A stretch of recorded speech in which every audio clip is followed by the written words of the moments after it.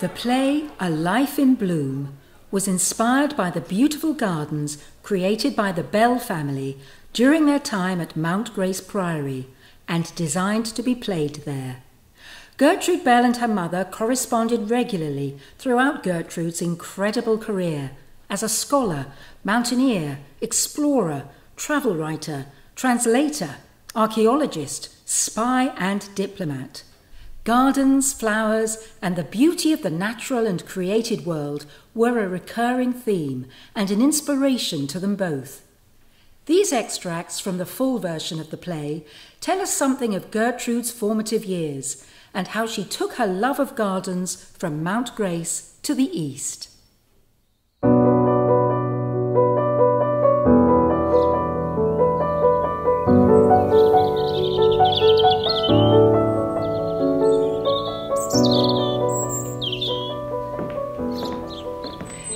It is a source of constant wonder to me how the simple act of planting can transform a wilderness into an oasis. I remember my daughter Gertrude telling me that in the Persian language, the word for garden is the same as the word for paradise. I think that when we create a garden, we do make ourselves a sort of earthly paradise to bring a measure of calm in the chaos. My daughter Gertrude went into the wilderness so that she could be free to be herself. Do forgive me, I have not introduced myself. I am Lady Florence Bell, wife to Sir Hugh Bell, mother to Gertrude. Stepmother, if you wish to be precise.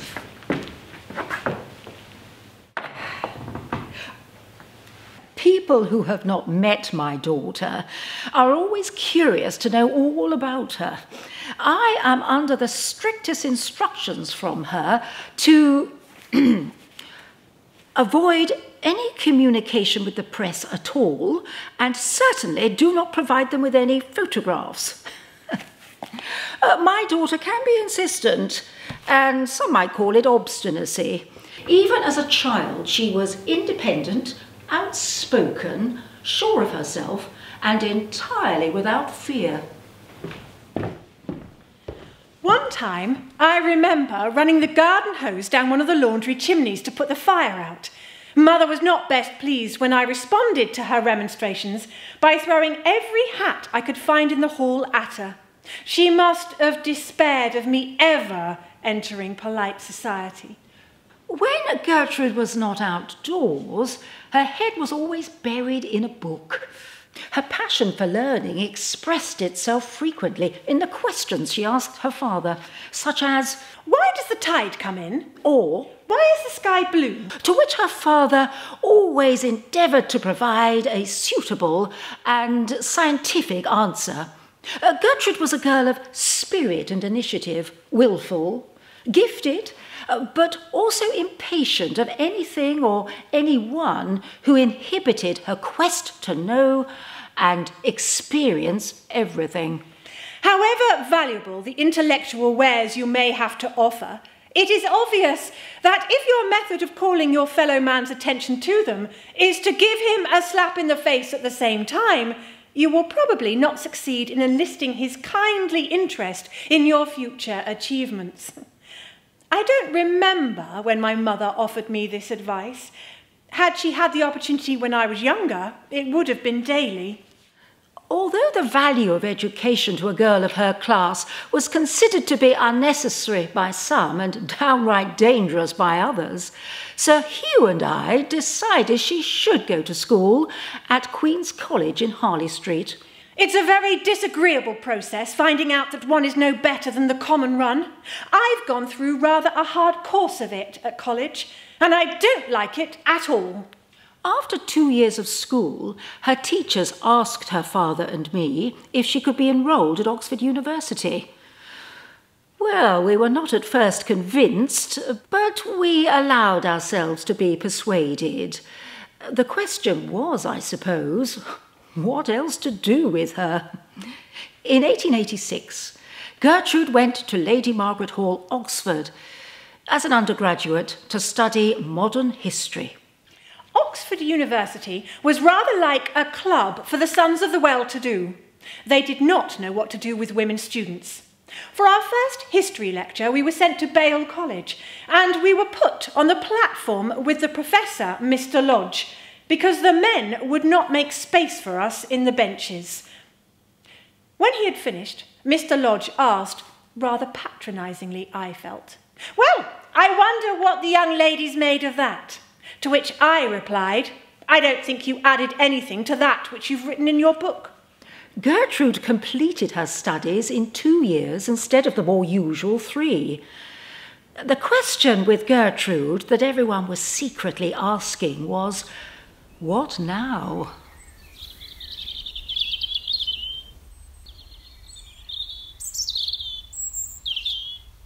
When Auntie Mary wrote to say that Uncle Frank was to go to Persia as British ambassador in Tehran, I enrolled in a course in Persian at the London School of Oriental Studies.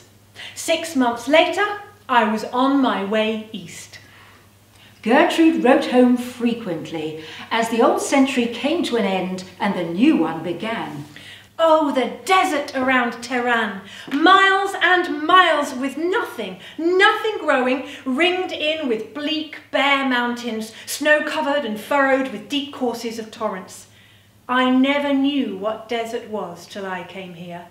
It is a very wonderful thing to see. And suddenly, in the middle of it all, out of nothing, out of a little cold water, springs up a garden. Such a garden. Trees, fountains, tanks of roses, and a house, inlaid with tiny slabs of looking glass in a lovely pattern. Blue-tiled, carpeted, echoing with the sound of running water and fountains. In Persia, Gertrude had entered a world of revelation.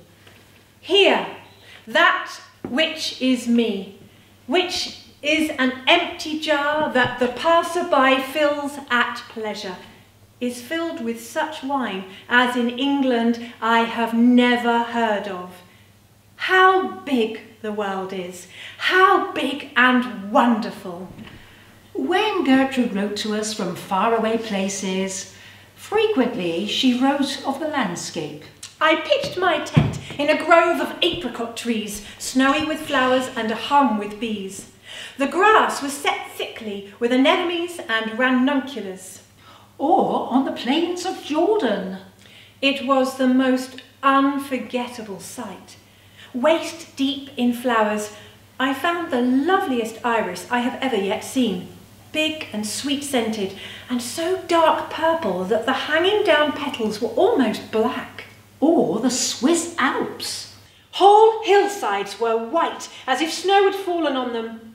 White with the big single narcissus.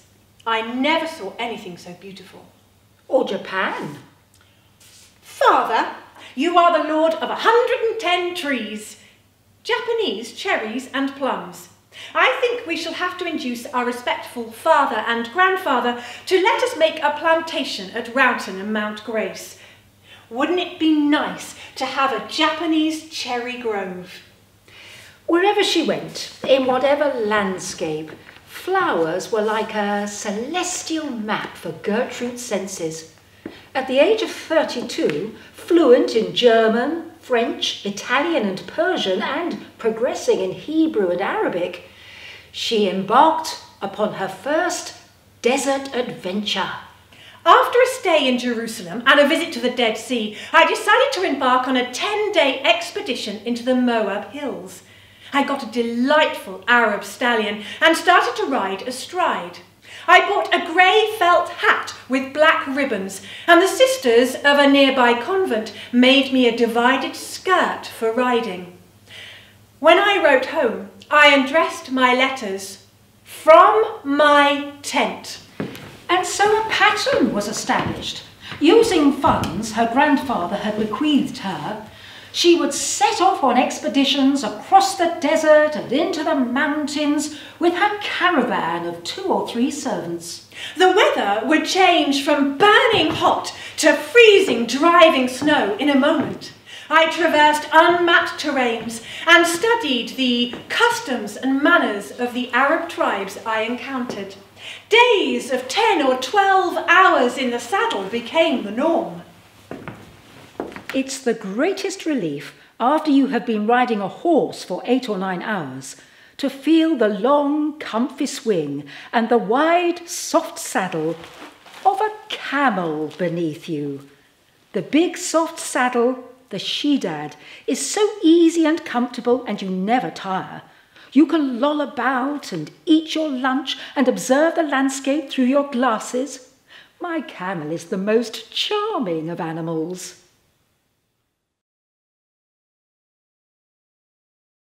As my confidence in my Arabic grew, so I undertook more lengthy expeditions.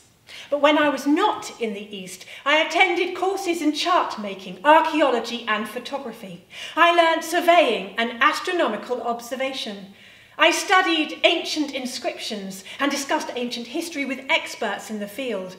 But this was knowledge to bring back. One never keeps away from the East when one is this far into it. Gertrude published papers, travel books, accounts of her archaeological work, and more. The desert had seized her imagination. Standing on a Mesopotamian hilltop in 1911, she pondered. The whole world shone like a jewel. Green crops and blue waters, and far away the gleaming snows of the mountains that bound Mesopotamia to the north. I considered that the history of Asia was spread out before me. Nimrod stood out among the cornfields at my feet. A little further, and I could see the plain of Arabella, where Alexander conquered Asia. We people of the West can always conquer, but we can never hold Asia. That seemed to me to be the legend written on the landscape. The land she looked down on would become Iraq, and her life would be intertwined in its creation. But first, a shadow would fall across not just the desert, but the world. In 1914, I was at Rowton, resting and recovering from my most arduous expedition to date. I received a request from the War Office to write a report on the latest situation in the East, which I did. The Bell report demonstrated Gertrude's formidable knowledge to the government, and the value that knowledge would have in the future was clear. I found work eventually in the Red Cross office of the wounded and missing, trying to penetrate the fog of war to discover the fates of soldiers whose families no longer had news of them. I went to Boulogne and set to trying to create a system in the chaos of letters and telegrams, lists, reports, newspaper articles. It used all my energy. I think I've inherited a love of office work. As the war progressed, the lists grew and Gertrude's hours got longer and longer. The letters I receive and answer daily are heartrending. At any rate, even if we give these people little news, that is good. It comforts them, I think, that something is being done to find out what has happened to their beloveds. Often, I know myself that there is no chance for them and have to answer as gently as I can and carefully keep from them the horrible details which I have learnt. That is my daily job. I received word that I was to go to Cairo with the rank of Major to assist the work of the Bureau of Arab Affairs. The Arab question was complex and intricate, but essentially boiled down to this. Would the Arab tribes support the British and French against our enemy, the Turkish Empire in Mesopotamia? And what would they want in return? The amount I've written during the last year is appalling. Some of it is botched together out of reports, some spun out of my own mind and former knowledge, and some an attempt to fix the far corners of the new world. It's sometimes exasperating to be obliged to sit in an office when I long to be out in the desert, seeing the places I hear of and finding out about them for myself. In April of 1917, I moved to Baghdad, and I found accommodation in a summer house with a beautiful garden, thick with pink roses. I planted iris, verbena, chrysanthemums and violets in pots. I grew hollyhocks and daffodils from seeds nurtured in Darlington. Oh, my dearest ones, it's so wonderful here.